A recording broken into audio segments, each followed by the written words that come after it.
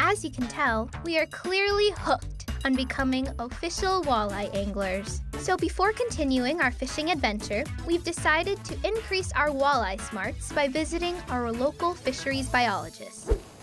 I think my net is all set and ready to go. You think that's a net? This is a net. Well, we're ready to become fish biologists now. Well, you know, nets are pretty low-tech gear. Let's talk about something a little bit higher up the food chain. So this piece of equipment is one of the oldest pieces of equipment used in limnology. What do you guys think this is for? Looks like it might be used for hypnotism. Could be. Maybe. Well, yesterday when you were walleye fishing, what was one of the main things you noticed about those fish? They're not really much of a fighter. What about their anatomy? Something around their head? Teeth. Teeth, what else? Their gills? How about their eyes? They have really big eyes. They do. Yes, they have really big eyes. Well, it's kind of glazed over, kind of reflective. It's called the tapetum lucidum. So they are visual predators for the most part, and their eyesight is very important. So being that their eyesight is very important, water clarity is important to walleye. So the Secchi disc allows us to have a gauge of how clear or turbid water is. So this piece of equipment is actually lowered down into the water.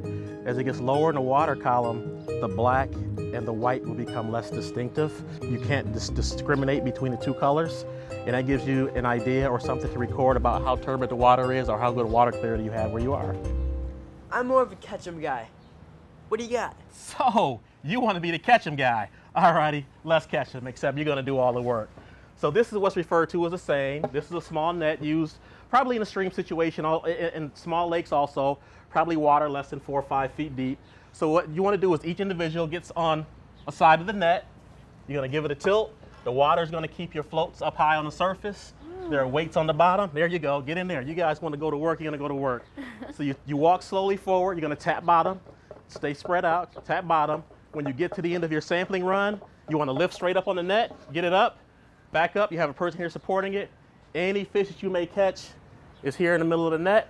Just reach in, take your fish out, put them in buckets for your length, weight measurements, or however you're going to sample. So this is just a very small example of the kind of nets that we use when we're out sampling fish.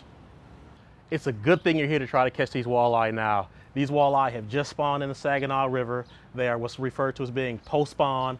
When those fish are post-spawn, they really have the feed bag on. They're trying to put that weight back on their body that they've used up during the spawning process. So you're here for a great time of the year to catch them. You know, this biology stuff is really cool. I want to go down under and see what else I can find. While this piece of equipment is for rent and it would make one heck of a Halloween costume, that's not what it's used for. So this is called a Hess sampler. So you have the netting on both sides, which allows current to flow through. So you face this up into the current. You give it a good shake to kind of disturb anything that's on the bottom, any rock, cobble, or stone. As water flows through, anything that's kicked up off those rocks flows through. It's collected here at the end. This screws off here, and you can dump your samples into a pan for identification and counting and see what kind of microorganisms you have in your site you're on. All of this itty-bitty stuff is cool, but we're here for the walleye. Well, you have to remember that you know, these itty-bitty organisms, as you call them, form the base of the food web. And when that base of the food web is disturbed, it affects everything above it. It's not just walleye. So you have to understand that they're part of a food web. They're at the top. They're one of the apex predators here in the Great Lakes. But there are other things that are very important to their survival and into how well they do.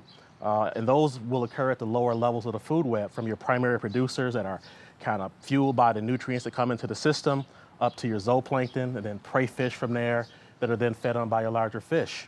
So if something's not right or correct at lower levels of the food web, there are issues with the entire ecosystem, and that will trickle up to people and also the terrestrial ecosystem also. So those little things are more important than you think.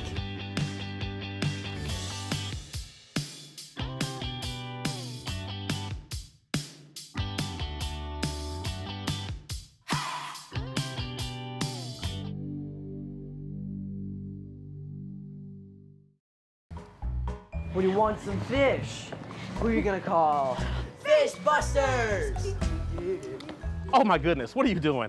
One of the main rules of science is never to touch a piece of equipment if you don't know what it is. This, my man, is a backpack shocker. This is not a proton pack, so back off, man. I'm a scientist. This is actually used to shock fish. You don't want to ever touch this button here because if you touch it, you can have... Don't worry, there's no battery in it. I'm sorry about that. But I just want to give you an example of the type of things that can happen when you mess with equipment that you're not familiar with. So this is used to generate a current that's transmitted into the water through the electrode here. So as you walk, it's generating a current, you're just wanding. And what happens is, as this passes by a fish, a current's emitted, it actually gives them a jolt, sends them in a level 4 sedation, they're immobile, you can just walk right on up and net them. You know, take your measurements, take scale samples, do what you're gonna do to kind of take a look at their biology. You put them in an oxygenated tank for their recovery. After a while, when they regain equilibrium, which means they're able to sit upright on their own, then you then can release them back into the stream. There's no harm, no foul. They're no worse for the wear. They're in just as good a shape as they were if you handled them properly before they took that shot. I'm not too cool with all that electricity. I think I'm gonna stick to bottom sampling. Well, you have to remember, it's just a tool to be used as part of sampling. It's not a lot of electricity. It probably would not kill you. I have been shocked. I will say accidents do happen. I had a hole in the glove and didn't realize it, so I took a little bit of a jolt. But then again, I am twice your size. It could be pretty bad for you. No way. No, thank you. Oh. You got something with a little less electricity? Some of the coolest work that's being done now in the Great Lakes is acoustic telemetry. So this is a V7 transmitter. This is surgically implanted into the body cavity of a fish, a juvenile walleye, maybe 6 to 10 inches long. They're let go. This will actually send out a 69 kilohertz signal. It's called pinging, and that will help give you an idea of location. So what happens is that ping will be picked up by several receivers, and then that fish's location can be triangulated between those 3 receivers. So this is done with, a couple of hundred fish a year in the Great Lakes. So this is cutting edge technology, which is really opening the eyes of scientists as to how far, not just walleye, but sturgeon, muskie, different types of fish in the Great Lakes really travel throughout the year. This is like stuff you see in a James Bond movie.